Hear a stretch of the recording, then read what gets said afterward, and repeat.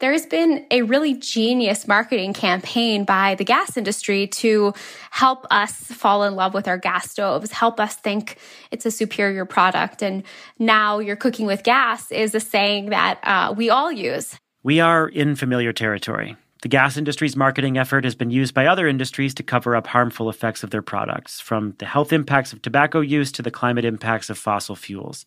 But eventually people catch on, and perception shifts, sometimes quickly.